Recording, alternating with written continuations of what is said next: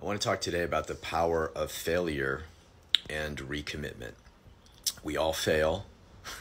Practice is about reaching an edge and then failing. Life is about that too. Growth is about that. And so what we do with failure, right, and how we recommit is more important than the failure.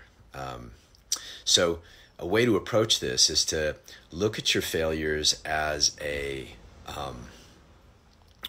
study project. Like, why did you fail? What was blocking you from not being reactive or not being committed or not being intentional? And what needs to happen for you to shift that, right?